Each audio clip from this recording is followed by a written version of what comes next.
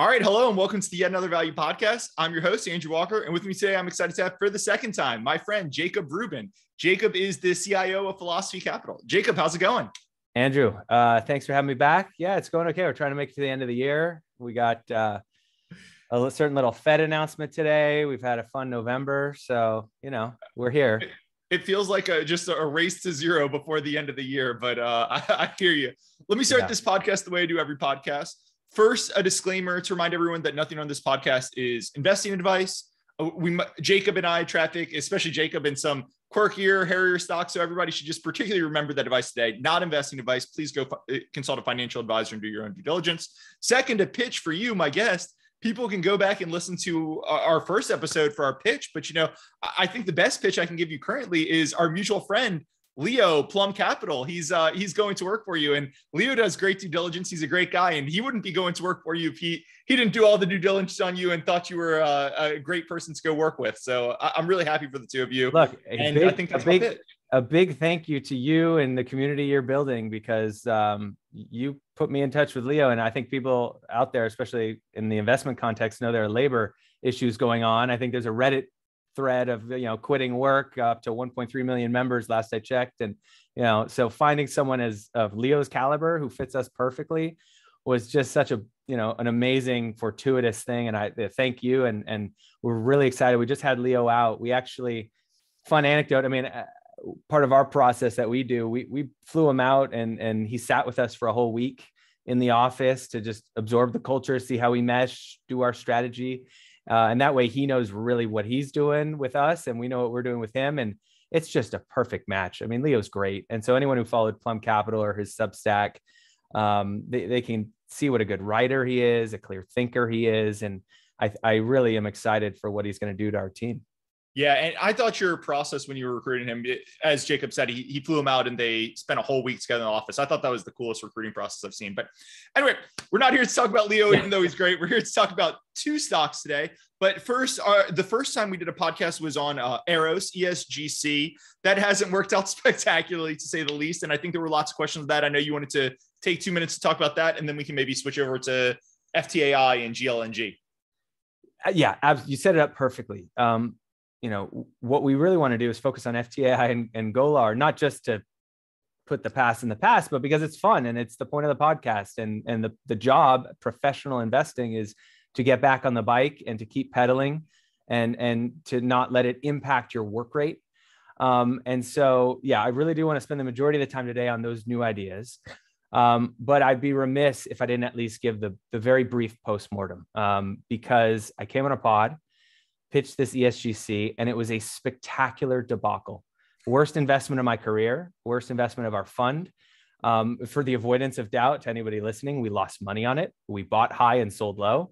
And that's what it was. And so if I give you a little more detail to recap for that, what that podcast was all about, it was a spectacularly risky binary situation where it was an if-then statement.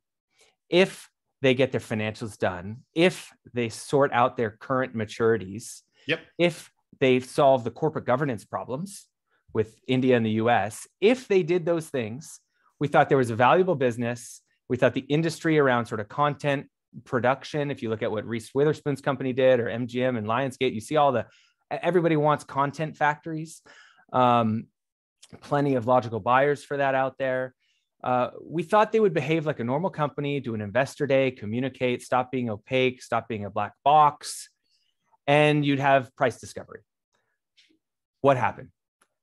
Nothing in the if part of that equation happened. We lay out, as part of our process, a roadmap with mile markers that are objective and quantifiable. And it helps us know if we're right or wrong. And if we're right, like take a Will Scott, our biggest position. Over the years, from $9 to 40, they do everything they say, every single thing they say. And we have predictions, and then they do it. And we tell our partners, hey, look, that's what we just said in our last letter. We just wrote about it. Oh, we feel so smart. Yay. But importantly, we buy more. Well, the flip side is probably even more important and more true, which is when you don't tick the boxes, I know I'm wrong. I got something wrong. It is not doing what I thought, and I need to risk manage, which means more work, re-underwrite, And if I don't get comfortable and the explanations are not sufficient, eventually you sell and eventually you exit, and you have the humility and you take the embarrassment, you take the pain, but you move on. And so that's what happened here. They as March deadline, April deadline, July deadline it came and went, and they didn't produce any financials. Nothing improved. We huddled internally over time. We're long-term oriented, but we have to account for new information. It wasn't tracking. And so eventually we took the L. And what I'll leave you and your listeners with is just a couple of lessons learned. And these apply, and you could probably see my selection in FTAI and Golar, the fact that I have two names, the margin of safety on these investments. It's all, you can see the learning in real time. Okay. Couple of lessons learned. The first one is podcast selection. This was a mistake that I made above and beyond the mistake of the investment, which is we create a portfolio of 30 odd longs, 30 odd shorts that are idiosyncratic. They're sized. One of our best risk tools, as I'm sure you have too, is sizing. So we have a roadmap to know if we're right or wrong. And we can make the ones that are tracking well with bolstered conviction big. The ones that don't track are small or we exit. And the ones that have certain risks like binariness or they're very hairy or debt cliffs, they need to be sized appropriately. Well, that's a portfolio. But a podcast, like, oh, how many am I going to do? I show up, I pitch one thing and I leave, and then it lingers. And what I've learned is it floats in the ether and it gathers comments. And if I ever read it, I'll go, cry myself to sleep. And so you have to find this balance. And the truth is, my bias was I find a lot of Iris Zone pitches and podcast pitches super boring. Like, let's pick right to the heart of the podcast. No. Well, so if I took your whole library, there's some fraction that are really fun to listen to, and some are a little more down the middle. And the way I'm wired, I don't really want to listen to the boring ones or the predictable ones or here's why it's 25% too cheap. I like the fun stuff, the off the run stuff. That's our strategy. That's how I'm wired. And I let that blind me in my selection. And it should be a balance. Because we don't have a full idiosyncratic portfolio cobbled together. This should be something with a margin of safety that's a long-term orientation. Like these two today are top 5 positions that we plan to own for a long time. There's nothing in the next couple of months that I envision changing my mind dramatically. Always reserve the right, but we have to just see what happens in the world. It should be a balance. It should be fun and interesting and a little bit different without being completely, binary.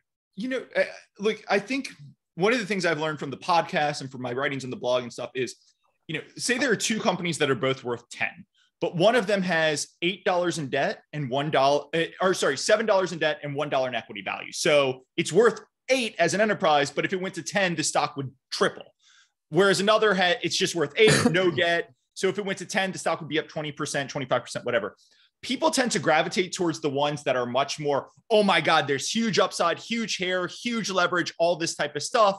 And then when they don't work out because, they've got $7 debt and $1 equity, people are freaking out. But, they just kind of pass on the one that, hey, it's worth 8, it's at 8. I think it's worth 10. There's no debt. I just find like the ones with like really high upside, lots of hair, attract lots of eyeballs and people go crazy on them. And I'm with you. It needs to be like idiosyncratic position sizing. I don't know, but I've definitely noticed if I say, hey, this thing might have a short squeeze potential, people go like the views on it double. There's huge engagement and everything. Right. Anyway, neither here nor there. Anything else on ESGC, or do you want to turn to the 2 stocks we're going to talk about? Well, look, for all conspiracy theories or any other, it's very simple. It was a bad investment. It didn't track. A couple lessons learned. Corporate governance in foreign jurisdictions is a big deal. Chalk that up to lesson learned. Yeah. I will take that into account as I assess new ideas in the future. I will think a little bit harder about what goes on podcasts to the extent we decide to stay in the public domain. And on we go. And that's the point, is like, if you're not wired to take a mistake and move on, like do something else with your passion or your time or your money or your profession in my case. And I think one of my key attributes, hopefully, is, yeah, I'm embarrassed and I feel bad and I lost money personally and the fund did, but we move on and we keep going. And over time, this is not 100% hit rate business, where this is like baseball. And what I need to do is have a good batting average.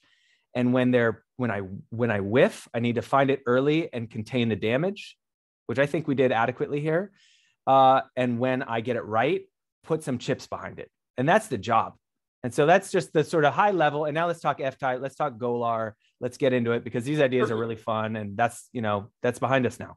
Perfect. Well, let's start with the one that I think they're both very interesting, but I've got a history with aerospace and infrastructure. I love these. So let's start with the one a little more in my wheelhouse, FTAI. And I'll just turn it over to you. What is FTAI, Fortress, what is it? Aviation and Industrial? Is that right? I can't remember. Aviation infrastructure, but Fortress, it's a very literal ticker. Fortress Transportation and Infrastructure, FTAI. But why don't we turn it over to you? What are they? Why are you so interested? All that type of stuff. So, and I have kind of a framework. I saw the Twitter thread. I saw the questions. They're fair. Nothing new. Nothing we haven't thought of or dealt with. And I saw what you said, what your father. So I'd like to hit it all, but I think a framework is sort of okay. What is it? Then there's a technical. There just is a catalyst heavy sort of event orientation to this, which is quite interesting because it's 3 to 6 months out. It's timely. Then you've got these two business units.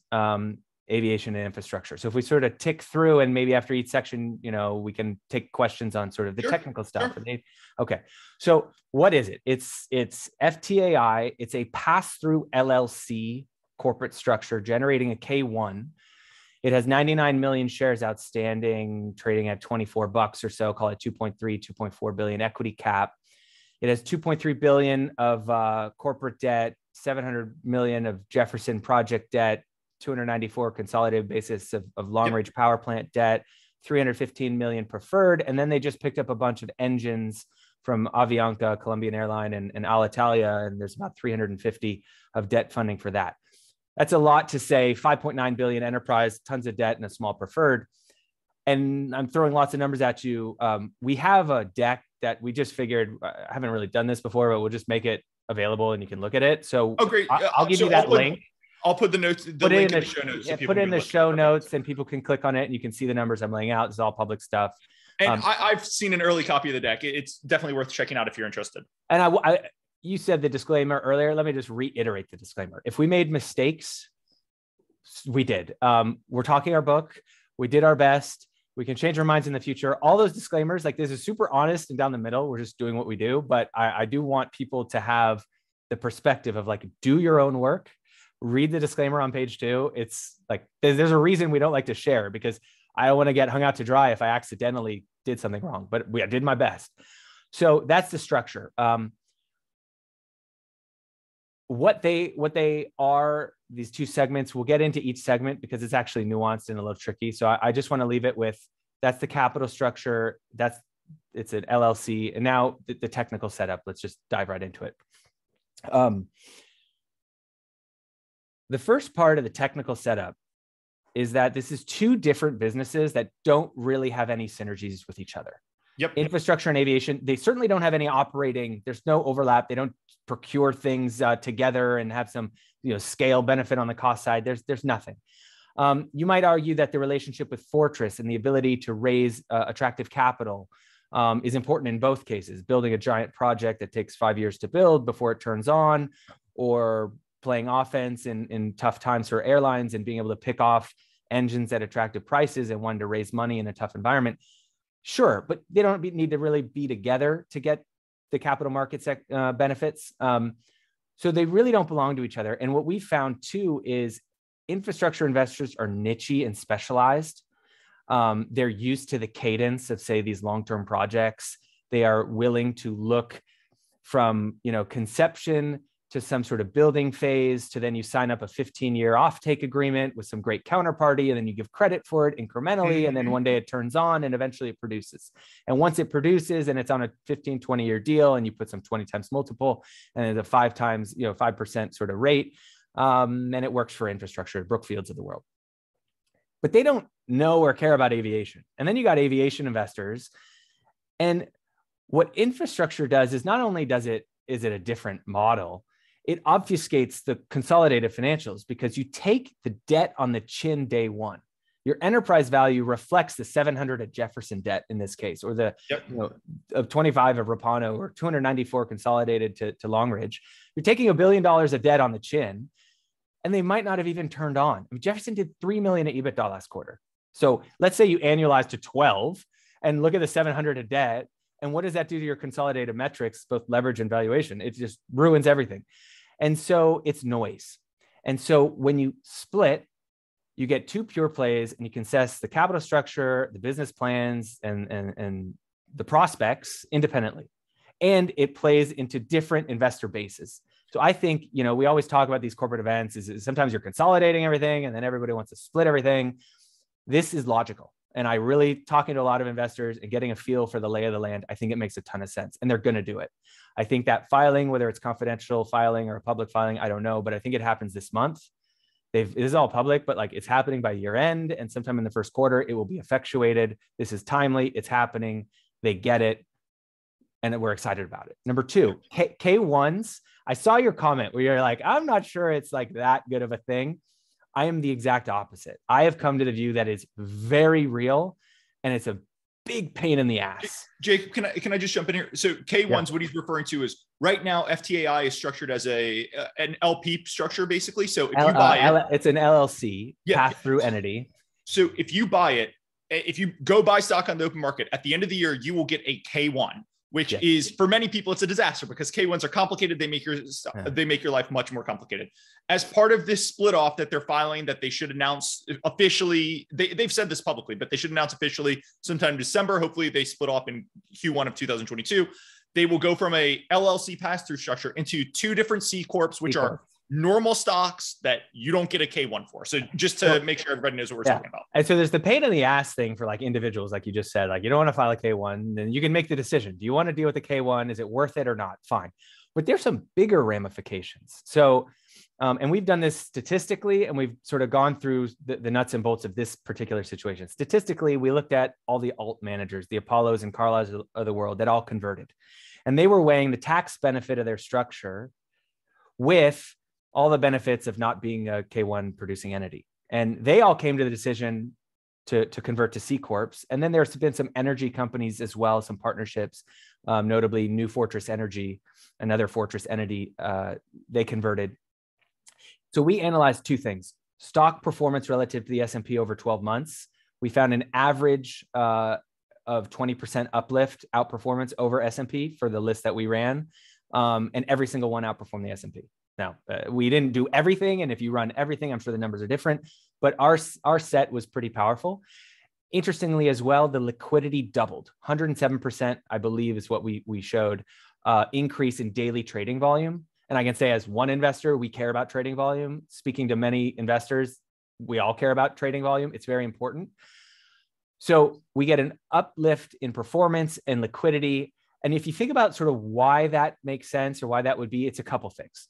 One, index funds, they don't own K1 producing entities. So they don't have, there are no indices in FTAI.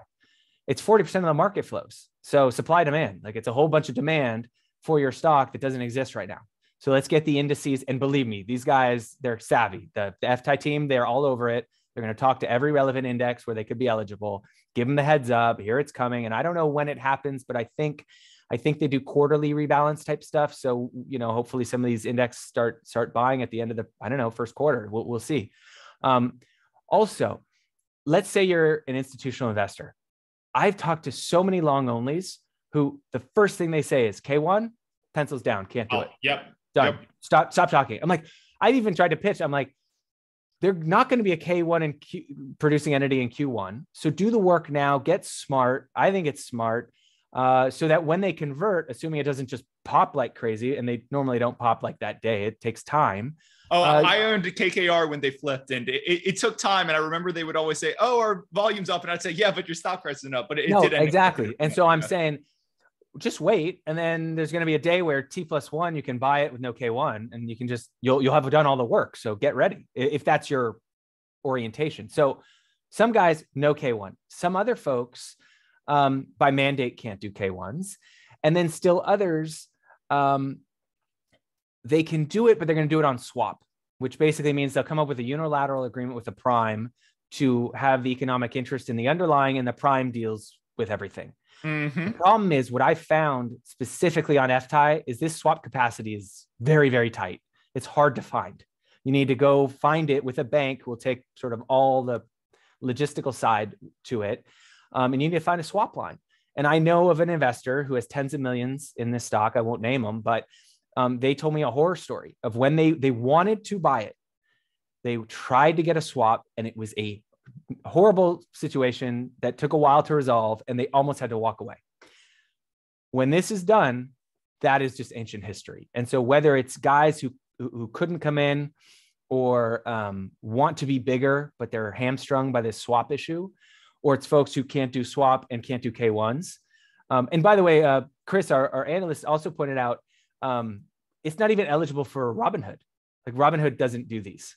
It's not even on there. Won't let you buy. I don't. If we're wrong, blame Chris because he told me. But what I'm hearing is it's not even on there. So point is, I don't want to spend all day on the technical. K1 goes away. We split into two pure plays, and I think this is all very helpful. So that's just like classic right up the middle of event investing, right? You've got a company, it's going to go through a split. And then you get the cherry on top. It goes from LLC K1 to two separate C Corps. So it really opens itself up to lots of incremental buyers, lots of people who might want to play. Hey, I want to play in aviation recovery. Hey, I only want these infrastructure assets. So that's perfect. That's right. But let's dive into the business. Yes. What are the infrastructure assets they own? What are the aviation assets they own? So we break down this thing, and ultimately we get to and this is not now or necessarily next year. It could be a few years down the line. So I'm not just pie in sky lunatic, but we see that this could be $80 of value. And just the rough split, we have something like 65 going to aviation. So it's not that infrastructure is not valuable, and it actually could be much more. But with our conservative assumptions, we see the picture on aviation a little more clearly. So I'll start there. And there are some catalysts to each business that we haven't touched on that are almost sort of belong in the technical section, but they're more business specific. So if we dive into aviation first, because it's the bulk of the pie, what is it? 439 odd engines that they own and lease. Some of these are stapled to aircraft and some just are freestanding. And so this started as this asset leasing business, different than just straight air leasing, which was aircraft and oftentimes brand new. These are used and engines. So there's two sources of arbitrage, which has led to a better margin over time because there's more inefficiency in going used and in going just engines. But that's what it was. The critical point around aviation is that this is an evolution from some kind of leasing business to something totally different that is just apples and oranges. And if you're trying to do some air leasing framework with book values or whatever, it's wrong. It's not what this business is go forward. And that's sort of my job or the opportunity here is to explain it. And hopefully if it's compelling, great. Because what they've done is around these aircraft, but predominantly engines, they have done a few major strategic moves. And this is like playing in the long game. Talk about playing chess. So one thing they've done is vertically integrate into the hot section of their engine. So to give one more bit of color, the predominant engine in the fleet is a CFM 56. This is a joint venture between Safran and GE Aviation. And that's interesting when I get to modularization, because as a result of being this combined entity, they have these three modules, and a lot of, say, Rolls-Royce engines are not modularized, but these are. They are also the most prolific engine in the world, 22,000. They power 737s, A320s. They're all over the place, predominantly narrow body and cargo. And if you're thinking aviation, narrow body means a little bit more, domestic. It should snap back and be more resilient. And cargo has just been a powerhouse through the whole thing, right? If you're talking COVID, cargo is awesome. So it's a very prolific engine. We're talking 449 out of 22,000. So 2,200 would be 10%. 220 is one. So they're like 2% penetration. I don't think they're going to get the OEM's attention, and this is more relevant to the aftermarket, until they're 8 to 10%. So market share. So this thing can grow the fleet many times over before being, an annoyance to the big guys out there. So if you're wondering sort of the TAM or the opportunity, it's underpenetrated large TAM. So that's part of it. So stapled to this fleet and this backdrop is the vertical integration. They have a joint venture with a privately owned aerospace company. And this company with FTAI is producing 5 parts that go in the hot section of this engine. And they got the first one FAA approved this year. The second approval is probably, I don't know, Q1 event. I think they're getting it submitted right now. And once they get two approved, these are 60% of the value. And then the other three will take another year. But when they get two approved, if you're a customer, you don't really want to drop an engine and do a bunch of work and put in one part if the second is coming and is also a big cost component. So we believe customers are sort of waiting. You get two approved. It's the majority of the value. And now it's going to be a while for the other three. Now it's sort of enough to say, all right, let's do it. So that is on the come. It's not producing anything for them yet, but this is PMA, FAA, certified aftermarket parts, where the only other production option, the only other way to get these parts is OEM, and they price in the stratosphere. And so if you look at Heiko, I was about to say, this is reminiscent of what Heiko does, right? And they've mentioned exactly. This is very high quality. And if you think about why, the ROIC is tremendous. The depth and width of the moat is huge. And once they go in, almost like an authorized generic, once they go in with this aftermarket part and they figure out casting and coding and the manufacturing process, and they go through FAA certification, once they've done all that, who's going to want to invest the capital and the machinery and the know-how to follow them into this niche little part? No, the answer is nobody. I mean, in my opinion, well, I'll be very surprised if we start seeing that there's some other entity that's going to follow them in. Again, it's reminiscent of Heiko, right? Everybody used to say, this is why Heiko trades like 25 times or whatever. People used to say, the OEMs are going to shut them down, or well, that didn't happen. And then people would say, well, if they can do it, other people are going to come do it. And nobody could copy. There are hundreds of parts or thousands of parts and plenty of engines and other aircraft over time where aftermarket comes in. And if you take a small amount of market share, it is best for everybody to just leave well enough alone. And so that's the idea here, is you could actually go up to 5% of this market. And the JV at that rate would be at full scale, 5% market share would make something like 200 million EBITDA. We have 25, we get 25% of it. So right off the bat, we get 50 million of EBITDA at scale at 5% market penetration. And what's that worth? That is pure play aftermarket parts. And we have comps, and that's very valuable. And oh, by the way, has nothing to do with leasing. But interestingly, it's super synergistic when you have a whole fleet of used engines that require that part when you do overhauls. Yep. So what it actually does is it fuses with this business and helps it evolve such that you will become the low-cost provider of a product and service globally that nobody matches. And to give one bit of context, to overhaul this engine right now is like $6 million.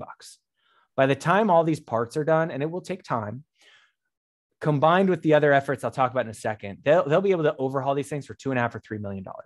Yep. So if you were, by the way, thinking about book value, okay, how much does it cost to buy that engine? Well, you'll pay the market rate, which is going to be based inextricably on what it costs to refurb these things. But now you can refurb at half the cost. So your book value, what you paid, what it went on your books for, is dramatically understated because it's going to be twice as valuable to you as anyone else. And oh, by the way, you might be able to tear it down more than once. And I haven't even gotten to the AAR and Lockheed, and now I'll do that. So they've built this platform. One of these, three amigos or three legs on the stool is the parts, the vertical integration. But then they have an MRO capability, maintenance and repair, where it's a long story, but they were opportunistic in the middle of COVID. Lockheed does business with Canada, wants to do business with Canada. They have a facility in Montreal, 300,000 plus square feet, a couple hundred people work there.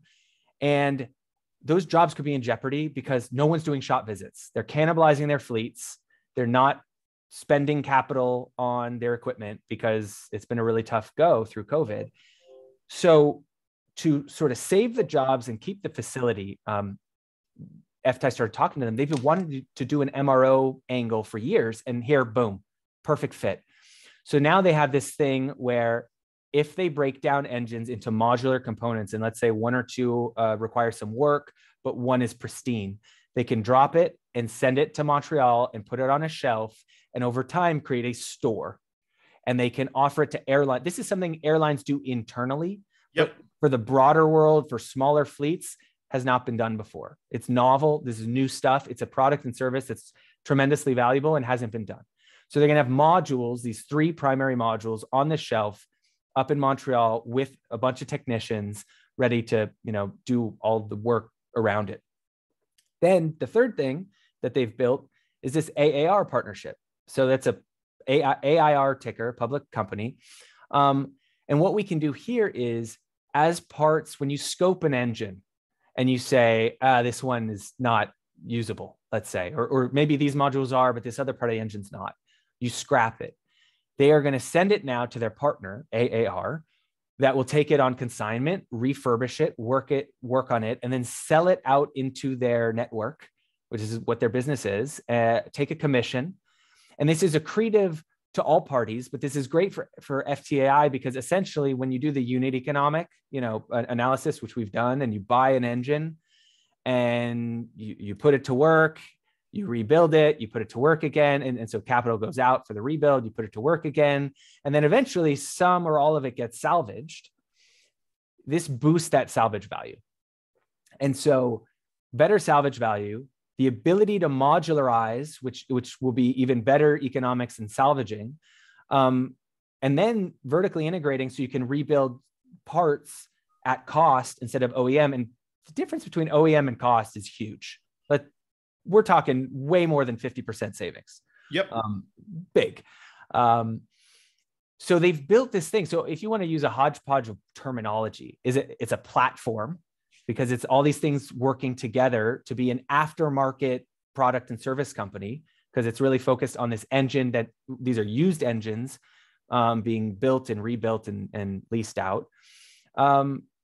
It still does leasing, but it's also vertically integrated into the parts. So it's sort of this aftermarket aviation platform business that hasn't been done. There's no pure comp. And for hopefully some of the reasons cited, like these old, constructs that you use for air cap or air lease, they just don't apply. So let me back up for a second and I just want to summarize what you're saying. So they've got a very attractive call option, growth opportunity, whatever you want to describe it as, where they're going to do with engines kind of what Heiko does, right? They're going to start, there's a bunch of different angles as you just went through, but the main one is they're going to start making their own parts internally for these engines. They can undercut the OEM, sell them. It's going to fuse really synergistically with their current business. But I think the critical thing here, because when I was looking up, you can look at my notes, I was just looking at, they own engines. How do you value engine? Comping its air cap. This business right now currently produces nothing. It's not really on their books for anything. This is a growth call option that you're describing. Well, yeah. And so here's a way to do some numbers. And we put it out there. Pre-COVID and pre any of this stuff, I think they were doing 1.37 million of EBITDA per engine. They've grown the fleet from a couple hundred to 440. This is from leasing. Yeah, just talking about the engines, the old school, just how many engines, and they lease it and they have better margin than the peers, but whatever. 440, there's a utilization factor. The aircraft are like 90% plus. The engines are lower, sort of 50s and 60s.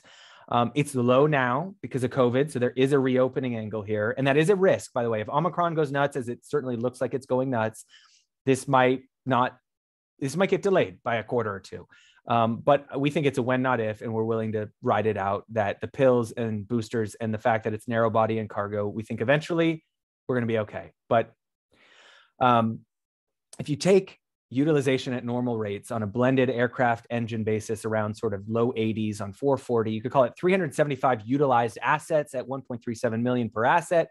And, you can come up with $500 million of EBITDA.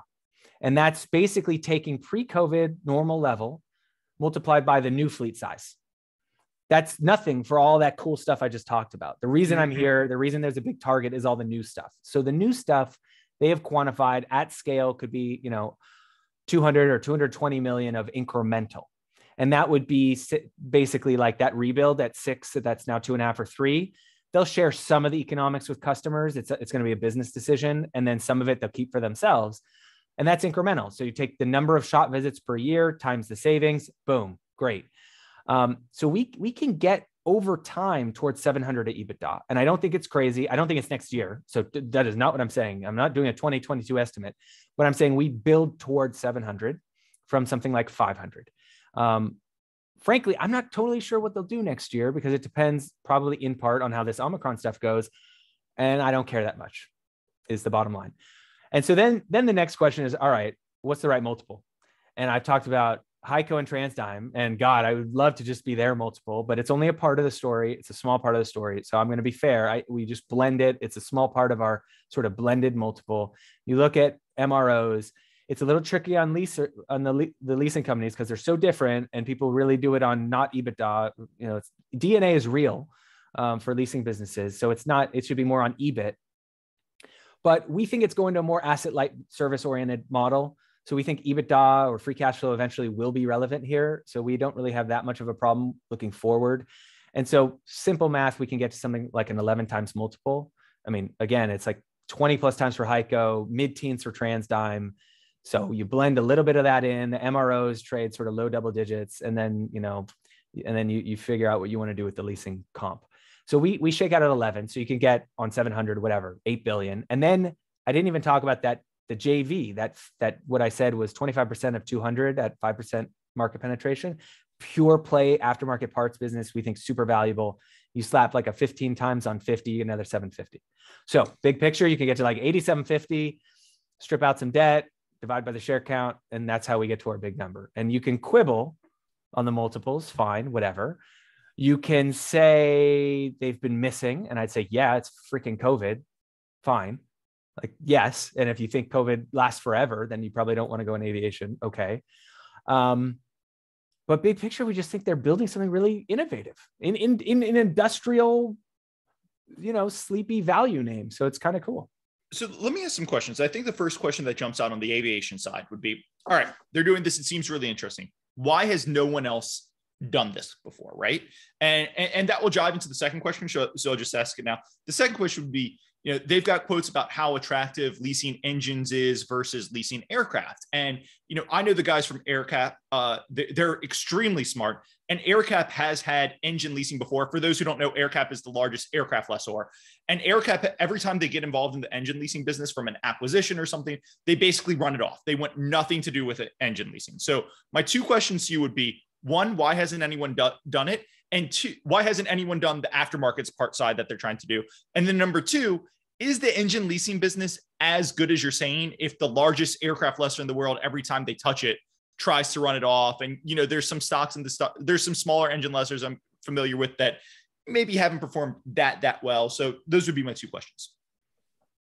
So the best answers I have, and these are educated based on what management says and what makes sense to me and what I see out there, is some of those air leasing businesses are quite large, and they do big shiny deals on the newest and greatest models, and they order billions worth. Yep. And so working on used engines that are like 3 million, 2 million a pop to buy, where you're nickel and diming, where at times you're not buying much, and then you're trying to buy and play offense when the market's in turmoil. That's what these guys do. And you're thinking more like a distress type fund. It's not that sexy. It's not a needle mover if you get too big. It's a niche thing. And it's something where you either should be all in like FTAI and become the world dominant player at this niche, or you shouldn't do it. And you stick to the bread and butter. And if you're an employee at one of the big guys, like, do you want to go work on $2 or $3 million used engines, or do you want to go work on $1 billion giant, sexy Dreamliners or whatever? Like, that's my first answer. I think one of your tweets quoted that part of Joe's response, the CEO chairman here. And I think that holds some water. Maybe it's a line, but it makes sense to me. I think also, if you just think about air leasing and why it's so different, like I'm trying to contrast what we're doing here to air leasing. Air leasing, if you go back to like ILFC, back in, when it spun out of AIG, I mean, the birth of this industry for air leasing, I think, and correct me if I'm wrong, but I believe they staple themselves, in that case, AIG, to a AAA rated credit. They have a better through the cycle cost of capital than airlines. So they optimize this ARB spread by having a capital, cost of capital advantage, and then they negotiate scale-based OEM discounts. And that's sort of the value they bring to the market. They can take a 10, 11, 12% ROE, then they lever the hell out of it, and they're this middleman, and maybe they have some value add beyond that. It's tenuous. They get the OEM discounts, they have lower cost of capital, and then they offer a leasing product. So that is something, where I do think book value is relevant. It's a different model. Those guys need to be focused on capital markets, their cost of capital, their OEM relationships, and big deals that move the needle. It's just different. So I don't think their lack of involvement here is some negative signal. Okay, that makes sense. And then, I don't think we fully addressed it in the question. Why has no one else tried the aftermarket parts side? I don't think it's easy to do. I think getting these designs right and building them to spec, this is a highly regulated industry where one crash is devastating. And so you've got this regulatory body that oversees everything.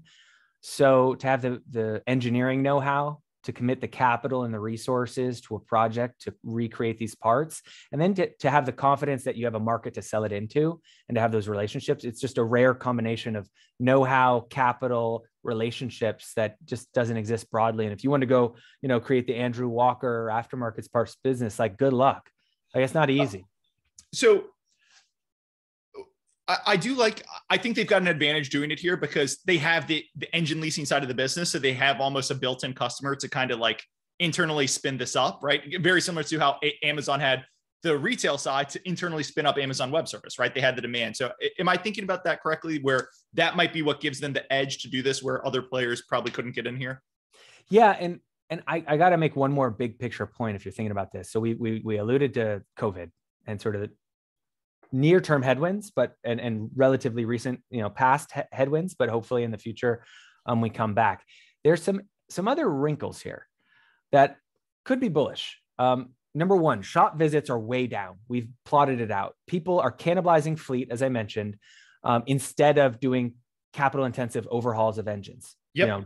So you can't do that forever. Eventually, you drop engines, you take your grounded fleet and put the engines on flying planes, or you swap planes, or whatever you do. And eventually you run out of what they call green hours. And now you got to fix your engines, which is cheaper than buying new ones. So you're going to fix your engines eventually.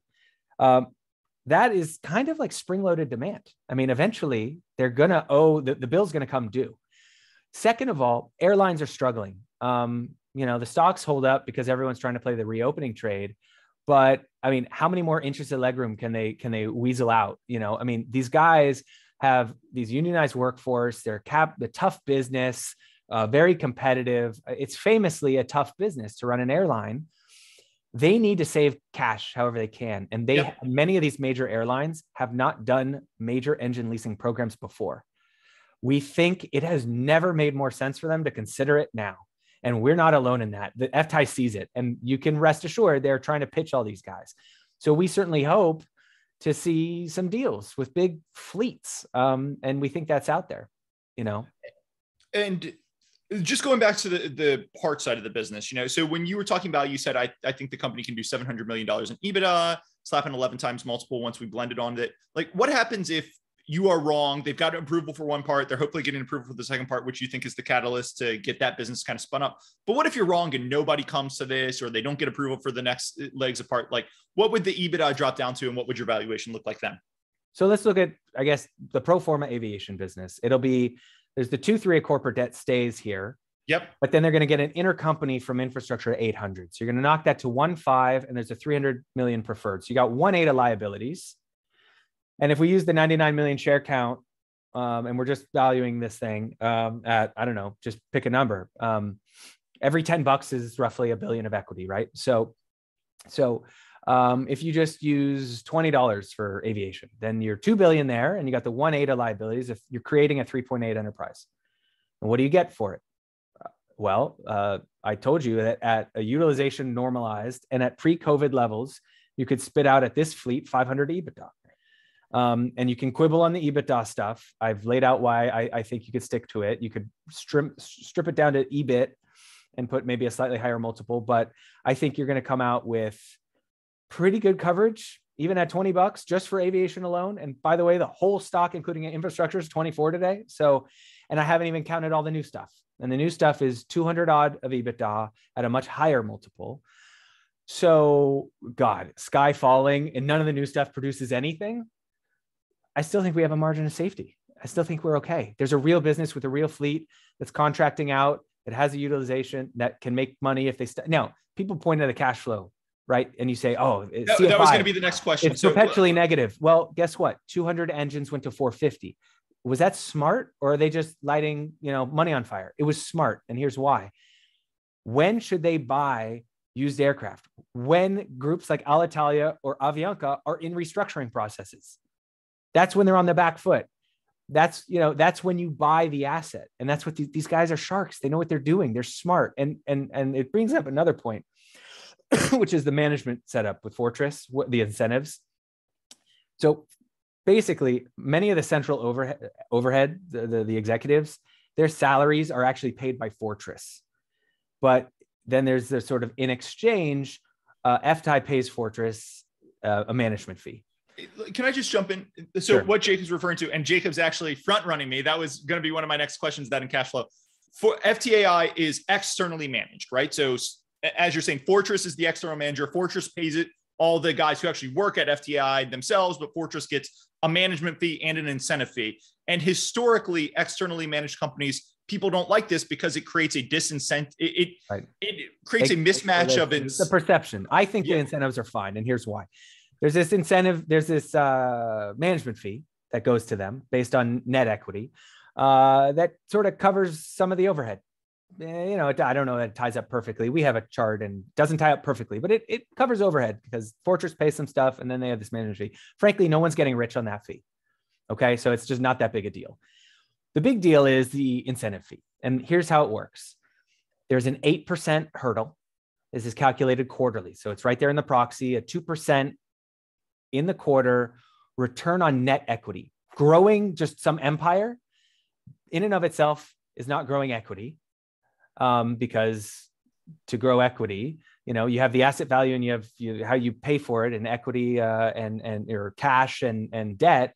You're not just creating equity out of nothing. You have to generate value to have equity growth. And it's the net equity change where the incentive fee is that's where it's based. And it's an 8% hurdle. They have a little bit of a catch up between 8 and 8.9% in the quarter. It's like between 2 and 2.2222, whatever is where they get 100% payout on that little portion. So it's sort of a catch up on the first 8. And then after 8.9%, it's a 10% incentive fee on creation of net equity. So, okay, is that fair? Is that good? Is that bad? All I know is go look at like our buddy Mike at Non-Gap, or formerly known as Non-Gap. Now he's going on to bigger and better. But you can look at these comp plans. You go look in some other industry like Dropbox, and the founder has PRSUs from $30 to $90 and he gets filthy rich. Or look at Elon Musk making billions and billions if the stock works. And so we don't really have a problem with RSU payouts and strike prices way up high, because we know in the world where they get paid, the stock's up. So the world in which these guys are clipping 10% is a world in which they're creating net equity value north of 9%. And whether you want to give these guys huge grants of RSUs struck at $40 stock or do it this way, I don't think the incentive is all that different.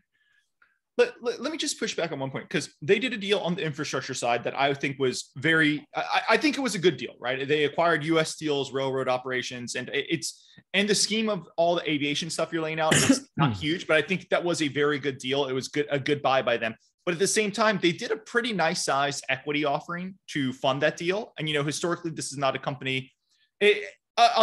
You said that you think aviation is worth $60 per share, and they just funded an accretive infrastructure deal, but they funded it with equity that they issued at like $25 per share, right? And I don't think the management team here would really disagree with a lot of the math you just laid out. So I do look at a company and say, okay, they're doing good deals, but they're willing to fund them with equity offerings at prices that seem pretty attractive as a buyer, and they're probably not going to be a share buyback. Well, so how do you look at that? So let's be honest, and I know this from raising a fund. An incentive fee based on net equity dollars created, they can make more dollars, especially if they keep their head count flat. They can all get a lot richer if they build a much bigger mousetrap and then create value on the bigger mousetrap. It's like a fund can make a lot more money for its principals if it's bigger than if it's running 10 million bucks. That's true. And they can't deny that. But it's a balancing act, because if they grow for growth's sake, it might be harder to create value. They might make mistakes. And so they need to think about creating equity value and being bigger and having sort of equity times incentive fee equal a bigger pile for themselves.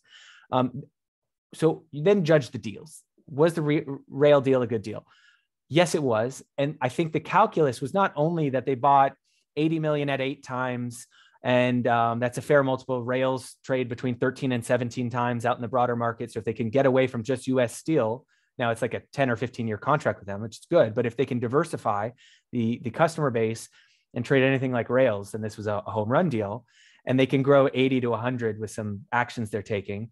So holding the multiple steady, they pay 640, 8 times 80, and then 8 times 100 could be 800. They create 160 million of value. I mean, there's that. And if they diversify and it re-rates, God bless. But it's also, it gives more heft to infrastructure because they wanted to spin it. It was an important part of the spin, right? They needed that deal. Well, and I want to spend time on infrastructure, but infrastructure still. I don't know if we're going to have enough. Well, infrastructure has Rubin that doesn't produce anything. Jefferson that's just at an inflection point.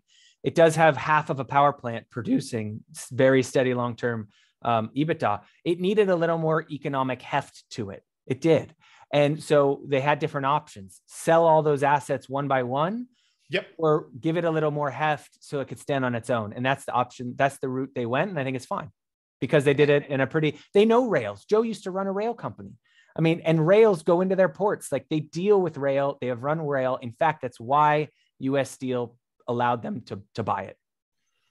Let me just turn to my last question because we're actually running pretty long and I think we want to talk GLNG as well. I want to do GLNG. So we got to do 2 parts. Just last question here would be, I think a lot of the commentary, and this relates to the incentive issues we've talked about and everything, but a lot of the commentary here was, hey, this is a really promotional management team. And we'll probably talk about that with GLNG as well. But, somebody pointed out, I think I was pretty attracted to Jefferson when I was reading the 10K and reading how they described it. And somebody pointed out, hey, look at what they were saying in 2019 about Jefferson. Like they said, this is a dog. They were saying Jefferson was going to do 100 million in EBITDA this year. In 2019, they said Jefferson does 100 million in 2021. It's generating basically nothing, right? And they were saying, look across the portfolio, this management team has a history, overpromise, underdeliver. And that probably relates to the incentive issues we talked about. So I just want to let you address that real quick. So I would, first of all, I saw that comment and I sort of thought, well, something happened in 2020. And that something impacted energy markets. Yep. And the movement of product down from Canada went to zero, and movement of all sorts of other commodities ground to a halt. And EMP crews pulled rigs, pulled man camps, pulled people. I mean, this was a shock to the system. This is a pandemic. Yep. So yes, 2019 pre-COVID targets were missed. I think we understand why. Similarly, on a quarterly basis, like we thought they'd do better on Jefferson in Q3 than they did. People are concerned about it. They'll probably not quite hit it. If I had to guess in Q4, it's just not linear. And we're in a world with a pandemic. But look at what they've built. Go through the economics. So maybe we'll talk briefly. I'll try and hit infrastructure because I've gone on for a long time quickly. Infrastructure has 4 things. You talked about rail. We covered some numbers there. And I think we can get to $1 billion of value there without really stretching the imagination. That would be 10 times 100. They've got some blocking and tackling. I think they'll get there. Long Ridge is a power plant that they built. They sold half of it, but they retain half the economic interest. It's 120 going to 130 of EBITDA. They get half, so call it 65. It's super steady Eddie, long-term contracted power. I think that's a decent multiple. So I think there's 300 of debt that belongs to them. And then, above and beyond that, I would give another 450 of equity value or something like that. So you could call it 750, which is a low double digit, 11, 12 times type multiple. So you've got enterprise value basis, maybe $1 billion at rail, which is unlevered at the moment. You've got the 750 of, call it Long Ridge value. Rapano, they've put 325 million in, 25 debt, 300 equity. And I think it's a tremendous facility. We spoke to the guy who runs it.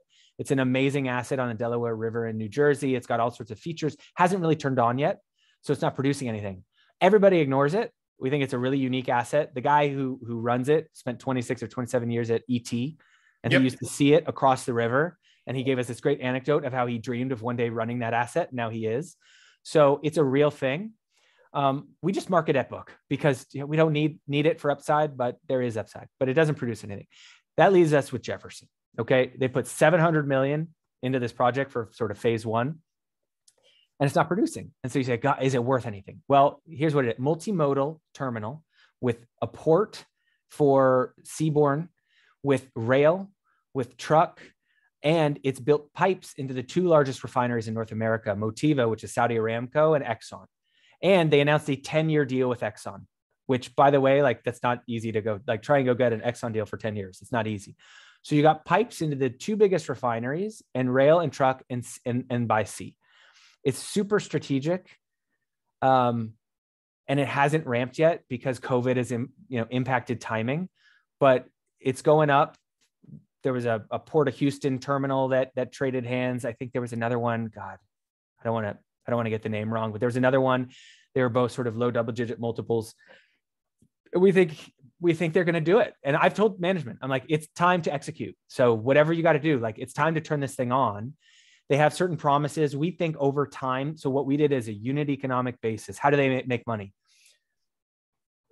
Docking fee, product over the port, over the dock into the facility, storage, piping in and out, rail in and out, trucking in and out. They're toll takers. And so we went through sort of on a capacity basis, what could this thing do if it gets utilized? And we think at a reasonable utilization, eventually could do 140. Right now it's doing barely anything. So there's a cadence to it. Maybe it's 50, 60, 70 next year. I don't know, maybe better. Maybe it can go up toward 100, but with Omicron, I'm not going to be too aggressive on the timing, but it's going to make its way to 100 plus at EBITDA. And, to skeptics, the best thing about being skeptical on that is that the numbers will just prove the point. Perfect. Well, hey, Jacob, I think we need to call it here because this is the issue. This is why I only want to do one stock on every podcast. We've got to switch over to the GLNG podcast. So what I'm going to do, I'm going to stop the recording here. We'll record GLNG separately so that we can have two separate things. But anyone who's listening, this is part one. We'll be right back with part two. Thanks.